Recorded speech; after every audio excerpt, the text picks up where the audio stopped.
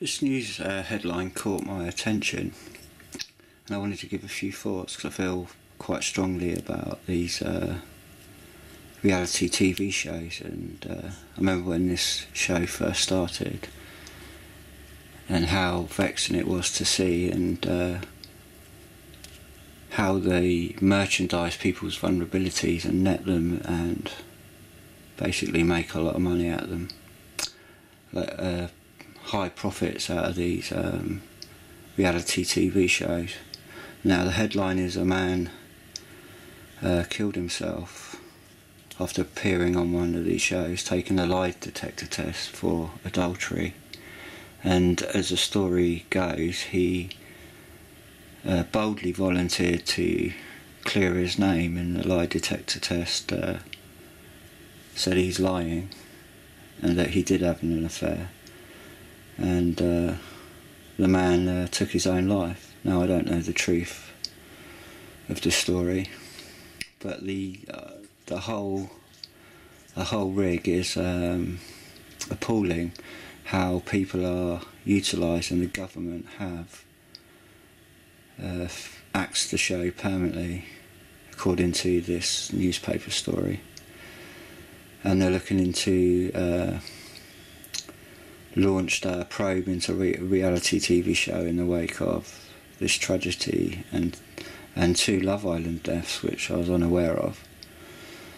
To me, these are all socially engineered projects, or on the back of the idea, the motivation, and ultimately this is the motivation is Satan, the prince of this world, principality of this world, who inspires and directs this sort of motive. I don't have any sympathy for Jeremy Carl, and I really can't get my head around how people allow themselves to be exposed, and especially with personal problems, and allow themselves to be opened up by a large viewing audience who are just titillating, gratifying their own itchy ears, and for entertainment. It's how can you mix something so serious with an entertainment show and profit from it? So this, the mighty have fallen. This guy owns 85% of a media company behind the show. I don't know who's behind him. I don't know what this man is involved with. But I've always discerned he's quite evil and disingenuous. And he's a celebrity idol and ego. And apparently he's heartbroken. But I don't know what's in the man's heart. I pray he repents, and this is one of those life experiences, and I pray for good that he turns to the Lord and stops this realises this sort of behaviour, and he seeks forgiveness and salvation. But the families of these victims of these shows and the fallout you don't see. So all you see is the circus of people making money and merchandise out of vulnerable people who come in their droves. So I wonder what the motive is behind the drive of these reality TV shows. I remember Big Brother and how awful that people used to the world loves its own, as they say, as the word of God says, the world loves its own. And when I first saw Big Brother, it was just red flags. How could people be so gullible to allow themselves to be exposed? And I remember catching, I think it was the first show, I watched a bit of it, and I realised that there's my first question is, well, what's behind this? The silence and the Big Brother, what's behind it? Who is behind it? Who's the organisation? There's never any spotlight on that. And I remember in one show they had a load of guest psychiatrists behind the glass, and it was announced on the show that they were there, if I remember rightly, and they're all monitoring. And it's a kind of, and I wondered, is this like a social engineering project, and they're actually going to make decisions on the back of these programs, what they learn from this sort of behaviour from these people. And if you're interested and you study, if you study social engineering, now there's one name that is quite famous, is Stanley Milgram. After that, he's a Jewish social psychologist, and after he wanted to study what made people behave in the Holocaust, how do people do such awful things, and it was his quest to discover what motivates and the psychology of that sort of behaviour. And he set up some famous experiments. I can't remember the name of the experiments. One was a shock experiment where people were very biased because nobody was told that they're on an experiment, but it did show some quite startling results. And I think this guy's motive was he sincerely wanted to learn truth. I don't know if there's anything sinister behind him, but the knowledge that they gain from these experiments and these peered papers is that knowledge goes into other people's hands, and it's utilised for both good and evil.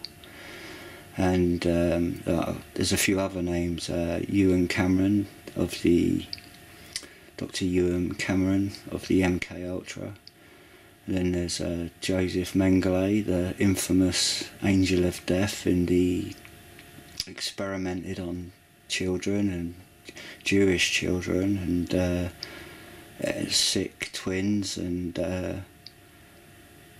vulnerable handicapped people of their own race. And you've got this two sides to this social psychology, that you've got the evil and the good intended, which is possibly none of it's any good really. Now Michael Aquino is another name that comes to mind, a satanic ritual abusive CIA officer who sexually abuses children, and he's synonymous with the MK Ultra Monarch programming, and that's to do with social engineering. So that's an evil side, as Ewan Cameron was one of these psychiatrists. Now all these philosophies are based on occult belief systems, and that's where they're rooted. And it's quite horrific to wonder what the motives behind these kind of reality programs. So I wanted to share those thoughts for people to consider, and how how the government now is looking into it, which is, well, it makes me wonder why didn't they look into it in the first place? And you've got all these reality shows rolling out, so I'm just wondering what's up the road. You know, are they going to put the brakes on and stop it, or are they just going to adjust the rules so they can carry on doing it, but just for the cover-up sake, to write restrictions and tighten up the rules a bit so it's not so transparent. But I always wonder who and what are behind these reality TV shows, and the main motive is mammon. as it's quite apparent. So there's a lot of people profiting from these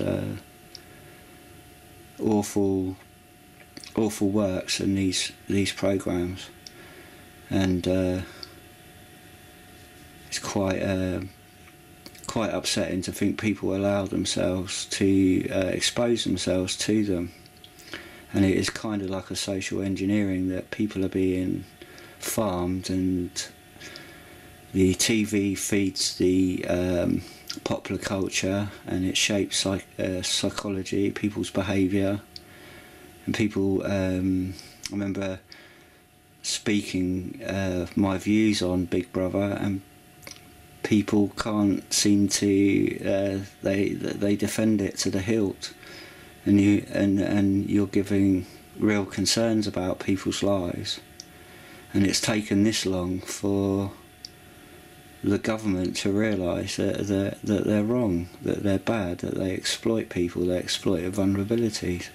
And there's these 2 Love Island deaths, and I was horrified to catch a documentary on, I think it was either Channel 4 or BBC, about the psychology of building people's confidence. And they got a load of volunteers, a lot of guinea pigs, to strip off naked, so it built their confidence. And you get these branches and sick hybrids of this sort of behaviour, and it's going crazy, it's going wild.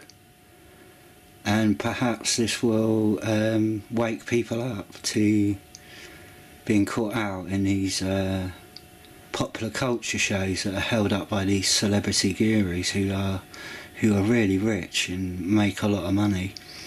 And I saw on the news how they were trashing Nigel Farage and his Brexit sponsor, and filming his house, and how rich he is, and I wondered, well, they don't film all the other people's houses. You know, they don't give everybody the same treatment. They seem to bias who they don't like and favour who they support. So the BBC's not, and the news aren't so partisan. It's sort of very biased. And they never put the camera on Jeremy Kyle heartbroken in his home. I wonder what sort of home he lives in. But anyway, he's fallen from the heights of celebrity, and he's going to be feeling the weight of the consequences. And I wonder what else is going to come out in the woodwork from people who've been on these shows and never had their experiences heard or known.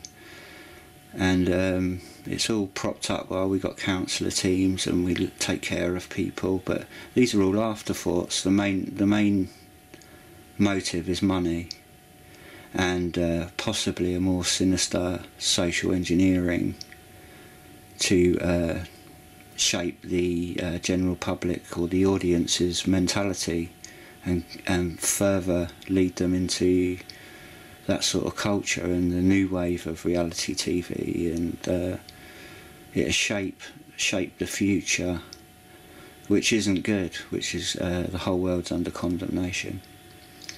And but this is a victory for common sense, I suppose. It's prevailed briefly, or I wonder how long it'll last, and what will come of this. But I wanted to just share those thoughts on social engineering. If you'd like to study it out, it's very, very telling what some of these the methods used, and some of the experiments that they try on people without their knowledge, and all this knowledge is passed on to students who go on and continue these experiments today and carry on practicing on people without their knowledge. So it makes you wonder, well, how many social engineering projects are going on individuals through the media, what's being learnt from it, what's being gleaned from it, and what will come of it in the future. It's all gearing to the end times of the pouring out of the strong delusion. and the Antichrist system, and shaping people into accepting whatever it feeds it. It's sort of Hansel and Gretel with sweets into the next episode. So heads up for the next episode of reality TV shows, and because they won't like to stop losing out in making money, there'll be new ideas coming forward, be new celebrities, and I'm sure Jeremy Kyle will come up with some rebranding like Noel Edmonds did. He rebranded his show, and he even went on a reality show. What was it? I'm a Celebrity, Get Me Out of Here. And these are just to re-grease the wheels of these dying celebrities who like the limelight. So I wonder if Jeremy Kyle's going to be repentant, or is he going to bounce back, or we'll see. Anyway, I'm going to close there in the name of Jesus Christ. Amen.